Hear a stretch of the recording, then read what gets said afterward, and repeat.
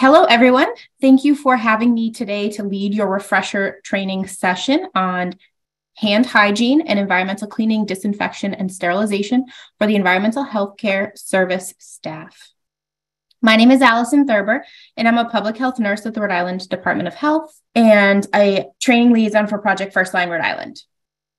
So this training is delivered to you by Project First Line Rhode Island at the Center for Acute Infectious Disease Epidemiology in partnership with the CDC. I myself have a varied background of experience in nursing, and while all of my roles have required different skill sets, one thing that has remained a constant is my applied knowledge of infection control. So if along the way you have any questions, please put them in the Q&A box. So that should be at the bottom of your screen unless you have gone ahead and moved that tab up to the top of your screen. And we'll answer all of those questions at the very end of today's webinar in our live Q&A. Also, please take a moment to introduce yourselves in the chat feature in this webinar. Tell us where you're from, where you work, possibly what your job title is if you feel comfortable sharing that. And lastly, if you haven't done so already, please take a moment to fill out the pre-session survey that we have placed in the chat. This is a required survey if you are interested in receiving the certificate of training. So our agenda for today will include introductions, hand hygiene, definitions of cleaning, disinfection, and sterilization, practical applications of cleaning, disinfection, and sterilization, some key takeaways, resources, references, end of session feedback, and then our Q&A. Alrighty, so I'd like to take a moment to just welcome everyone to today's webinar, whether this is your first session or whether you're joining us again. Looks like from the chat already, we have a great mix of healthcare staff attending today. This means that some of the aspects of our course may seem simplistic, but it is important for the concepts to build upon each other. And as most of us know, some of the most simple actions and concepts are the ones that make the most impact. It can include clinical staff that regularly partake in disinfecting in a healthcare facility. And of course, it includes our dedicated EVS staff that specialize in preventing the spread of germs by cleaning, disinfection, and sterilization practices. Differentiate between cleaning, disinfection, and sterilization, and to understand when and how to clean versus disinfect versus sterilize. And we will start with a little poll question. So CDC recommends the use of alcohol-based hand sanitizers as the primary method for hand hygiene in most healthcare situations. A poll will pop up on your screen. Go ahead and select your best answer, true or false. So again, CDC recommends the use of alcohol-based hand sanitizers as the primary method for hand hygiene in most healthcare situations. Is this true or is this false? Hand rubs are generally less irritating to your hands and are an effective method of cleaning your hands. But there are certain times when hand washing should be used instead, and it's very specific, and we will discuss that next. So here before you, like I just mentioned, are different situations where you would need to clean your hands. And we'll go through each task together and discuss which type of hand hygiene is recommended, either hand washing with soap and water or with an alcohol-based hand sanitizer. So first, after caring for a patient with C. diff, spores, or known infectious diarrhea, that is the time when it is recommended that you wash your hands with soap and water. You need to wash off those spores. They are not killed by an alcohol-based hand sanitizer. Next, immediately before touching a patient, it is perfectly acceptable at this point to use alcohol-based hand sanitizer. When your hands are visibly soiled, it is recommended that you use soap and water to wash away any sort of visible soiled debris. Before performing an aseptic task or handling invasive medical devices, again, it's perfectly acceptable to use an alcohol-based hand sanitizer, as well as after contact with blood, body fluids, or contaminated surfaces.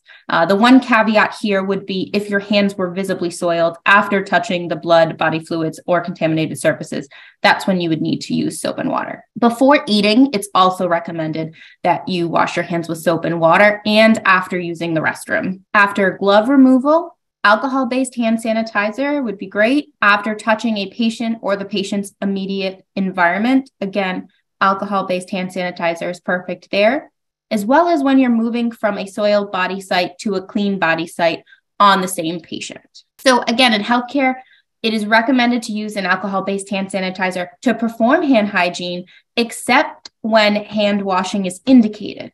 And those instances, to summarize, are when you're caring for a patient with C. diff or a patient that has infectious diarrhea or spores that are not killed by an alcohol-based hand sanitizer. When your hands are visibly dirty, before you eat, after using the restroom, and special circumstances like if you're scrubbing in for surgery, or for an example, if you work in psychiatric services, alcohol-based hand sanitizer may be contraindicated.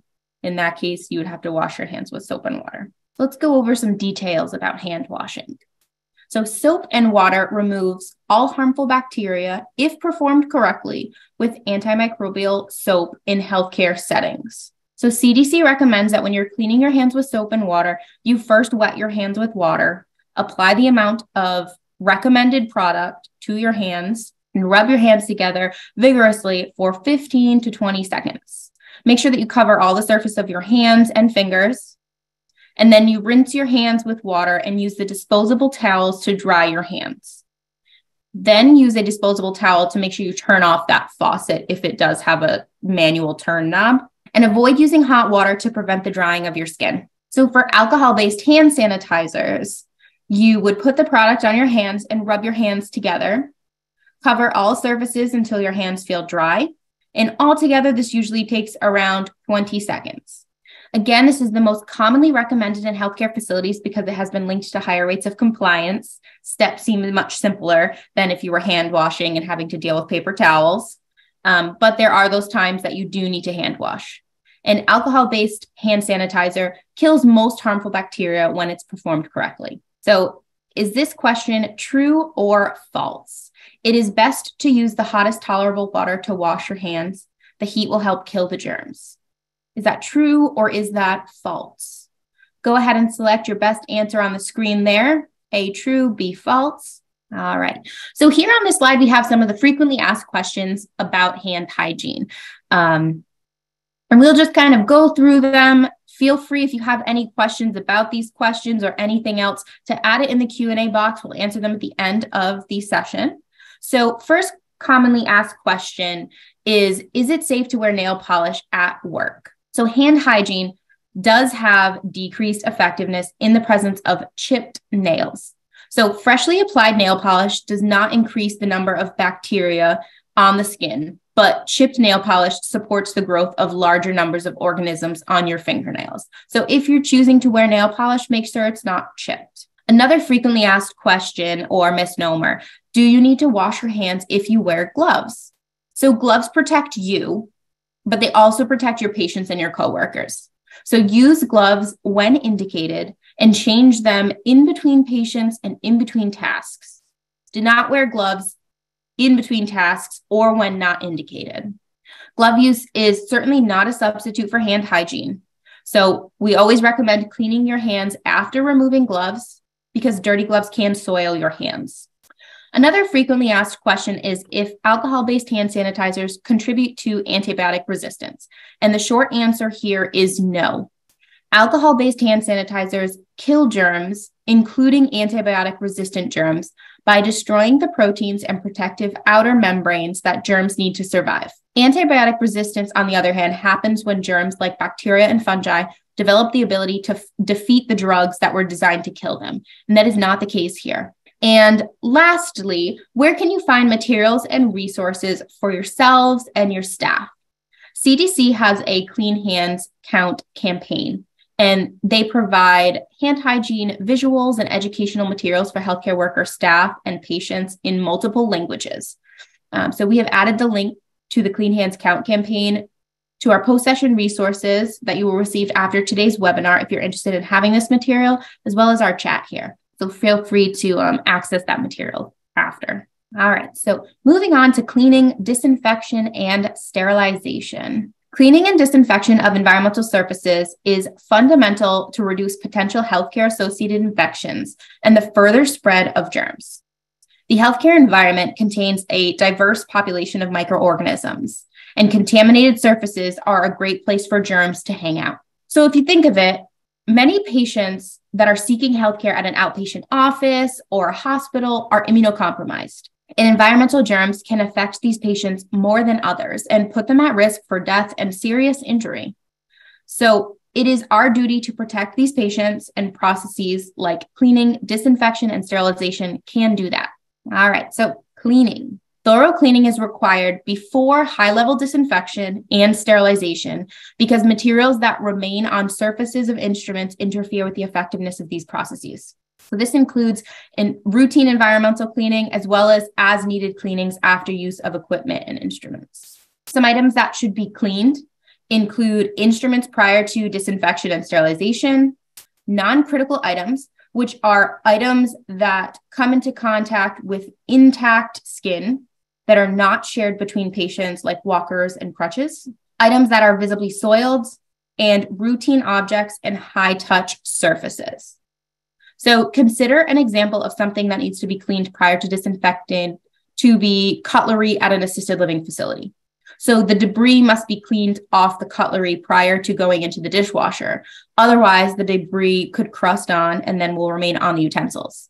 So without effective cleaning, sterilization would not be effective in that case. So here we have some surfaces that are commonly found in a healthcare setting that we may need to clean. And forgive me because I'm not a pro at this laser pointer. But we have a chair and a table that could be cleaned prior to disinfecting. You have a tabletop in an exam room, a mirror in an outpatient exam room, it looks like, and also a rug that could be vacuumed prior to being disinfected. And lastly, a step-on scale over here. Common cleaning products include soaps and detergents and mechanical cleaners or friction. Fluidics is fluid under pressure. And this process or method is used to remove soil and debris after brushing when the object doesn't allow for effective brushing. An example in our everyday life could be a pressure washer to clean a patio, right? There's so many nooks and crannies, you just couldn't get in there with a brush. So you would use a pressure washer, and that's fluid under pressure. So I would like to give you an opportunity to reflect on the different surfaces that you have come in contact with in your specific workplace that require cleaning. So some things to think about. How do you clean those surfaces? How often do you clean those surfaces? Is it a routine schedule or only when you see that it is visibly soiled? And who cleans those surfaces? Do you have dedicated staff? Is it clinical staff? Are you not really sure? It's not really defined. So go ahead if you feel comfortable and put some of your thoughts in the chat box. And I'll pause here so we can just think about some of that. Wheelchairs, stretchers, stethoscopes, countertops, chairs, over the bed tables.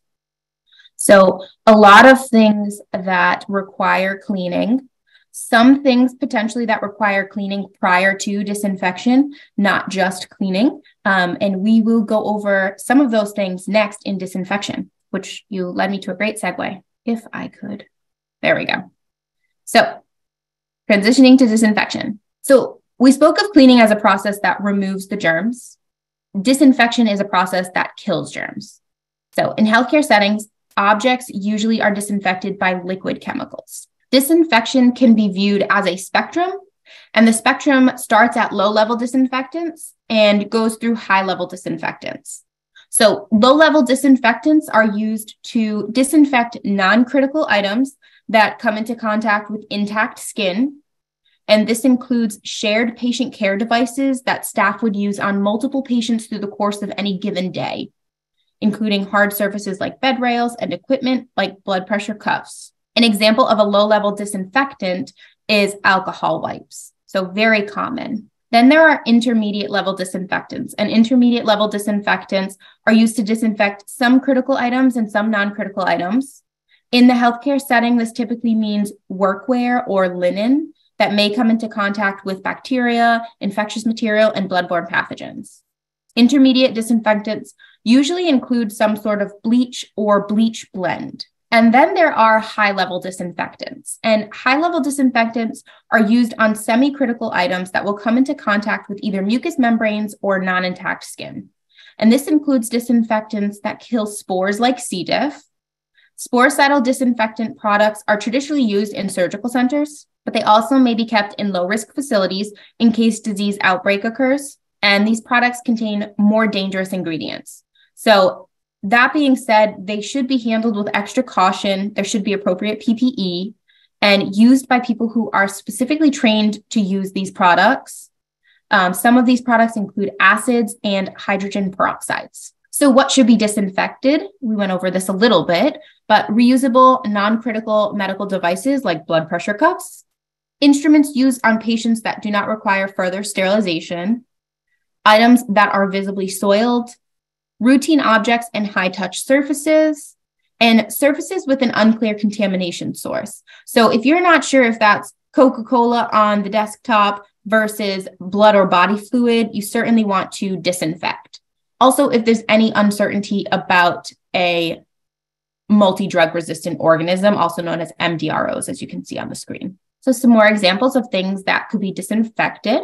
So here you have a vitals cart in the corner. Usually that has a blood pressure cuff, pulse ox, thermometer sometimes, if it's like an external thermometer, the stretcher or bed that a patient is laying on. You have a stethoscope here that you could disinfect. So these are items that are shared by patients within a given day. And so this wouldn't be on their mucous membranes. But because the fact that it's shared by multiple patients, you would have to disinfect versus clean. So there are many important aspects to consider when you're choosing a disinfectant. And there is no perfect disinfectant, but it is important that you find a disinfectant with characteristics that meet most of your needs. So as leadership in a facility, you would want to consider how economical a product is, or how broad or environmentally friendly a disinfectant is. As an everyday user, you possibly would want to consider surface compatibility or toxicity of the disinfectant. So for example, you wouldn't want to use a bleach solution on a rug or a couch, or you wouldn't want to use a slow-acting or toxic disinfectant if you work on a children's unit. So after you choose the appropriate disinfectant, it's important to now disinfect the correct way so that it's effective and safe for all people involved in the process. So when it comes down to it, most importantly, always follow the directions on the label. The label will include safety information and application instructions. So let's go through a few important disinfecting actions, like ensuring adequate ventilation, for example, opening windows, using only the amount recommended, labeling any diluted cleaning or disinfectant solutions. So if you take anything out of the bottle and have to dilute it, make sure that that bottle that you put it in is now labeled so that if someone else goes to use it, they know what's in there. Store and use chemicals out of reach of children and pets.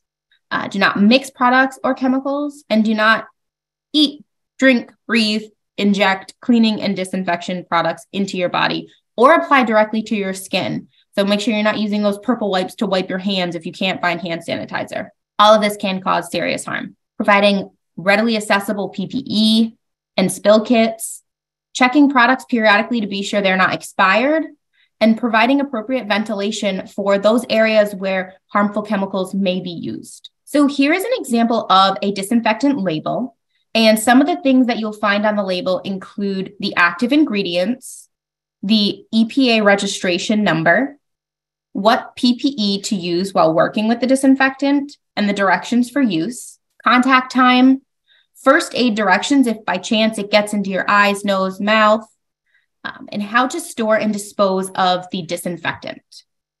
So this specific label that you're looking at can be downloaded from our website, projectfirstlineri.com, in English and Spanish. A direct link can also be found in the chat on this webinar, as well as in our post-session resources that we'll send to you after today's webinar. So in addition to the label, each workplace is required to have safety data sheets for each chemical that they use within the facility. Safety data sheets, or SDSs, provide information similar to that on the label for healthcare staff to access in the workplace. The information contained in the safety data sheets must be in English, although it may be in other languages as well. And that's a great idea if you know that the staff in your facility use another primary language. So contact time is frequently referenced when you're considering and applying disinfectants. And contact time is also known as dwell or wet time. And it's the amount of time a disinfectant needs to sit on a surface without being wiped away or disturbed in any way. So this time is product and task specific. So contact time is important because the product you're using might not kill the germ right away. So when you're choosing a disinfectant, either for purchase at a facility by a supervisor or for use by frontline EVS staff, contact time should always be considered. A room, for example, in the ER that is quickly turned over should not use a disinfectant with an extended contact time unless that room can be kept unoccupied until the time has lapsed. So if you're unaware of what products to use or unsure in any way, you should not worry because there are many resources available to you. Your first resource should be the equipment itself. So some equipment has labels which tell you what product is safe to use on it and how to use that product. Next, you could check the disinfectant label or safety data sheet to see what the cleaning or disinfecting product safely disinfects. You could then also ask your supervisor.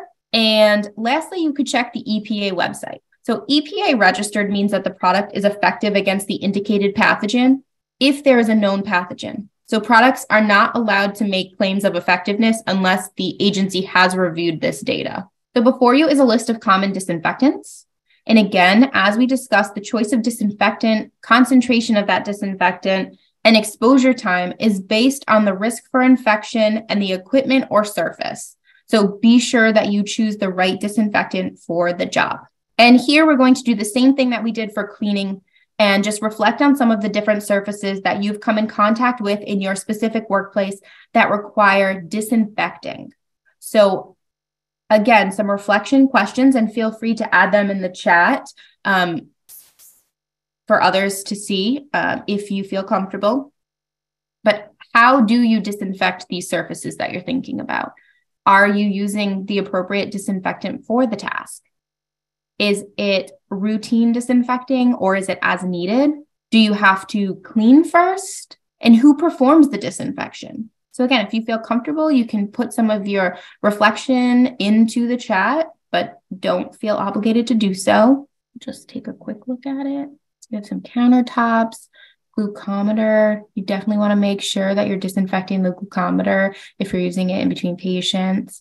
Shower chairs, transport chairs, dining room tables and chairs, scales, all of that stuff you'd want to disinfect. Some requires cleaning beforehand and some you wouldn't have to, and you could just go ahead and disinfect. Workstations, great.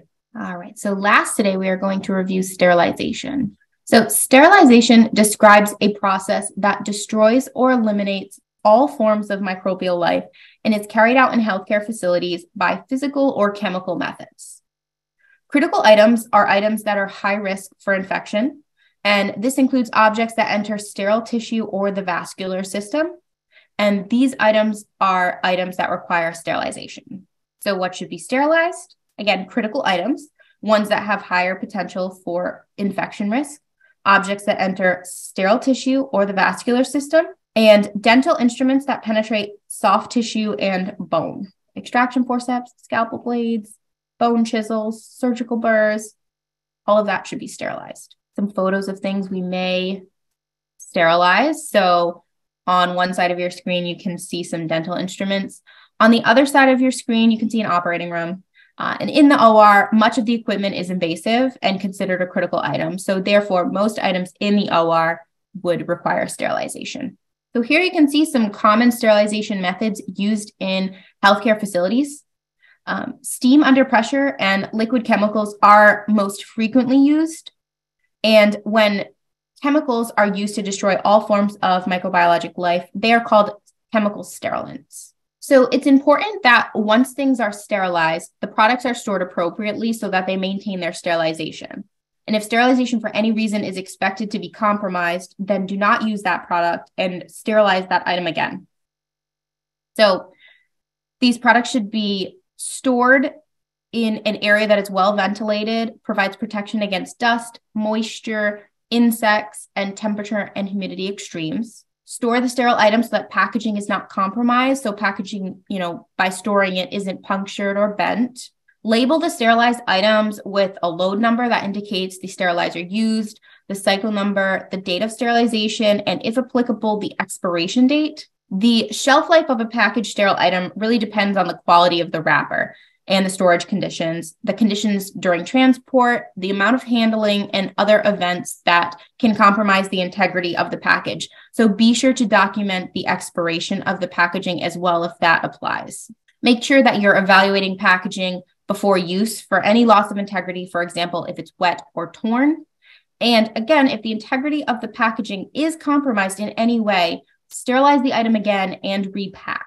So following suit, we will take a moment again to reflect on different surfaces that you have come in contact with in your specific workplace that require sterilization. A little less common than disinfection, but what sterilization methods do you use in your facility? Do you have to clean those items first? And who performs the sterilization? Is it the person that performs the procedure? Is it dedicated EVS staff? If you feel comfortable, you can go ahead and put some of that in your chat. Okay, so it looks like some places use an autoclave and steam under pressure. Any items that we haven't really discussed that you'd potentially sterilize? Think about that. Continue to put that in the chat if you'd like. But we'll move along to our takeaways. So our key takeaways for today: hand hygiene with alcohol-based hand sanitizer is the preferred method in healthcare settings. There are certain circumstances where hand washing must be performed, and it's important to know when those circumstances are. Cleaning removes visible dirt. Disinfecting kills germs on surfaces or objects. And sterilization kills all forms of life on surfaces or objects.